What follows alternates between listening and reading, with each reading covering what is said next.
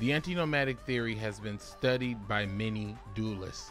Top Einstein big brain Omega duelists have said that the anti-nomadic theory needs more research.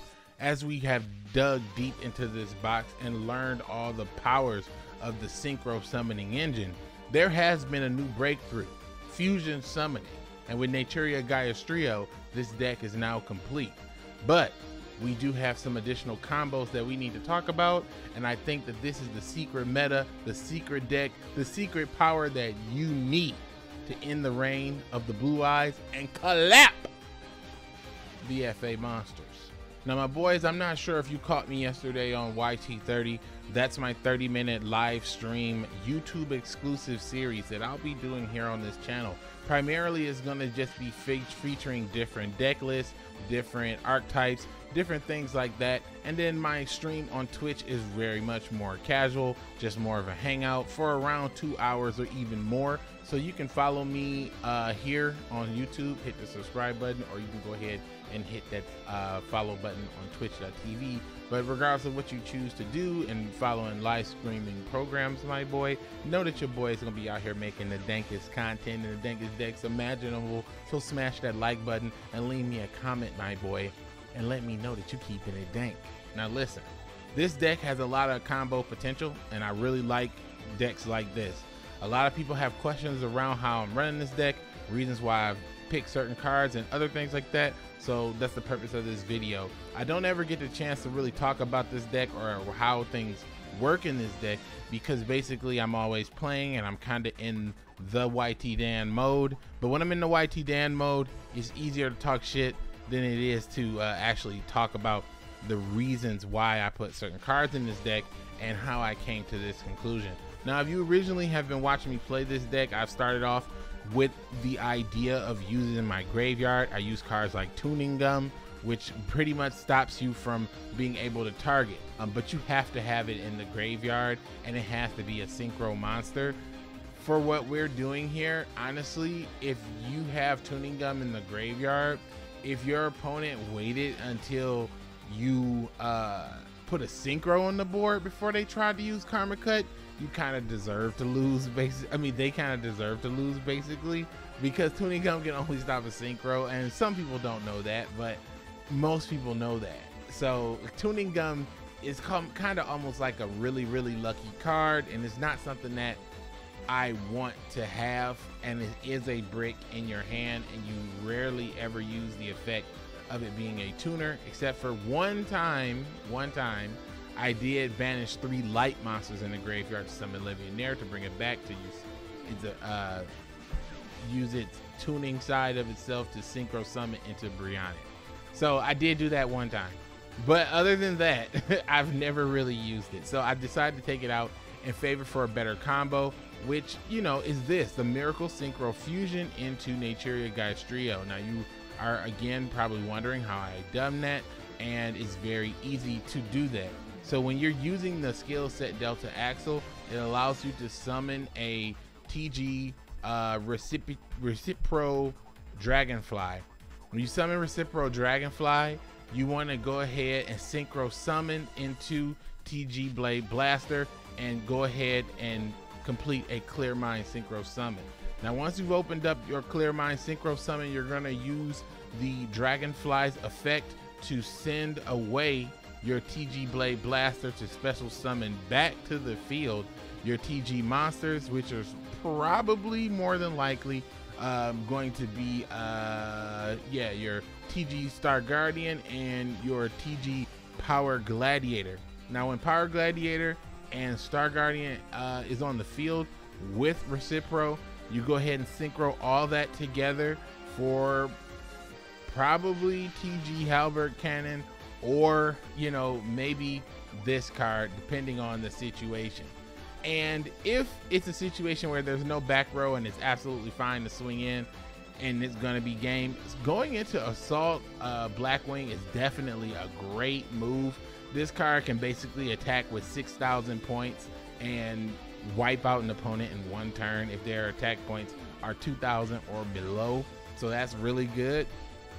And then also you have the halberd cannon that's going to negate your opponents from utilizing any type of summon. But what the beauty part is, after you summon your halberd cannon, you can activate Miracle Synchro Fusion. And with Miracle Synchro Fusion, you're going to use your graveyard to fuse. You're going to use from your graveyard your TG Blade Blaster and your TG Power Gladiator. You're going to fuse those two Earth synchros together and complete the Chaos Axle.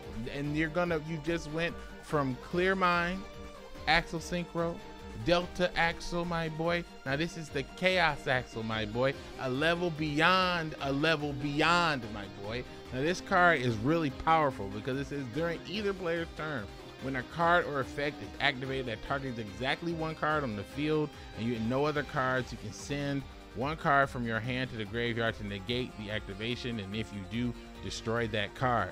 Now what's cool about this effect is that it creates every card in your hand becomes a negation card, and you can recoup cards at least one good time using TG Star Guardian's effect for free, and there's always a free cards like this TG Booster Raptor. Now I put Booster Raptor 2, and then I also put the miscellaneous to 3 with 3 of the Raiden Hand of the Lightsworn, as I said, Hand of the Lightsworn, and took out Lumina because I need to make space for Gaia's Trio, and also for this card, number 42, Crumble Logos, the Prophet of Demolition. Yeah, Demolition. This card is so disgusting in this deck because it goes into the synergy of how and why I built this deck to utilize the graveyard. We are not using cards like TG Tank Grub. We are not using cards like TG Striker. We are not using cards like TG Werewolf. We are using cards like this, number 45, because this is a rank 2 Exceeds monster that can either Exceed summon using the effect of Screw Serpent to put this up to level 2, and then you can use Recipro and your TG Booster Raptor to Exceed into this monster, or you can use the Paleozoic Canadias that have went into the graveyard and come out of the grave due to your opponent's Karma Cut. You can go ahead and Exceed summon using the Paleozoic Canadia and the level 2 or Recipro and go into this monster. And honestly, you'd only want to do this for 2 reasons.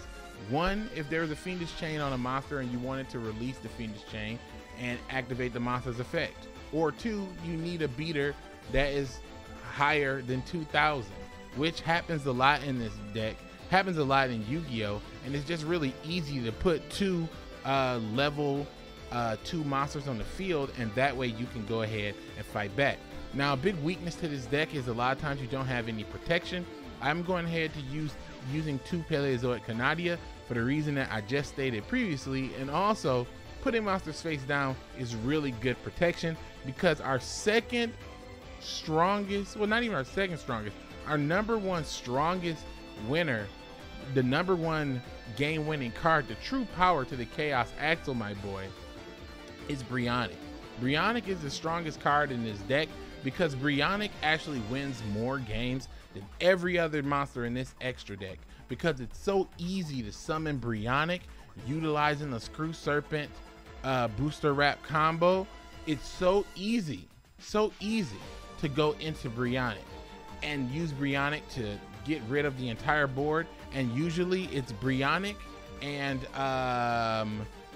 it's usually Brionac and Gladiator for game.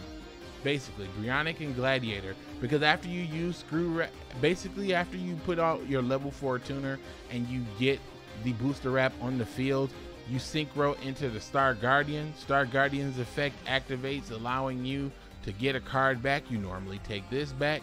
You go ahead and drop it from your hand using Star Guardian's effect, synchro summon yet again into the Power Gladiator, activate the skill set deck Delta Axle, special summon, reduce level by 1, 6, 5 plus 1, 6, Brionac.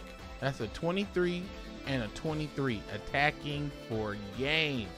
23 and 23. So, you know, you should go ahead and give that man the TG machine axe that they deserve, my boy, and hit him with the Brionic combo for the finisher. And now here I have 2 more technical plays, well, 3 more technical plays, and we are done with this deck. I've discussed all these technical plays before, but I wanted to just let you know I got 3 more left before I discuss the final boss monster. Now this is the final boss monster, Chaos Dragon Legionnaire, in here for obvious reasons. We're running a stream of light and dark monsters. He's just that one little extender that can just finish the game. A really strong, nice to have, not really bad using it at 1. Don't bother with 2, don't bother with Melody, just run 1 at random. You can run Melody and stuff like that, but if you're going to do that, I would suggest running more graveyard effects and more light and dark, because sometimes you can draw this and it's just a complete and total brick, and if it is, you know, it's worthless in this meta. Now the reason why I want to just bring him up casually and just kind of throw it in there, because he is a win more, nice to have, clutch card to have, but everything else is more combo into. But these last 3 tech cards really help this card out a lot. Now number 1, we're going to talk about Raikou, the Twilight Sworn Fighter. This card is disgusting. It's when it's normal summon or flip face up, you can banish 1 Light Sworn monster from your hand or graveyard to banish 1 card on the field. So you can hit back row. I love that about this card, and it really helps you to open your opponent up, especially if your first turn play was Charge of the Light Brigade. You can set this and pass with some Canadia action and leave MST in your hand and leave Miscellaneous in your hand and draw into this, or utilize Miscellaneous effect to put out a booster rep. Booster rep blows up, searches deck, add this, but you have this and a Canadia set. You're gonna win the game, man. So this is pretty disgusting. Like, that's like my favorite little 1 tech 1 card. Plus he can be searched by the 2 Charge of the Light Brigades. Now we only have 2 more tech monsters to talk about. We already know Black Rose Dragon, so we're gonna kind of skip over this. Really, you can synchro summon the Black Rose Dragon using TG Star Guardian's effect. You place your field your first turn and you put all your synchro materials on board, and if your opponent tries to do anything against them or destroy them, you can go ahead and trigger Star Guardian's effect, pop off the field, and then bring out Black Rose and nuke the entire board. Now the reason why I'm kind of just blowing over that effect like it's almost nothing, because it's definitely a huge deal, but the reason why I'm blowing that off is because instead of nuking the whole board, what I want to do is control the board. Now sometimes you come across an opponent where they invest a lot of resources into 1 card, and they might do that while you have your field full of monsters.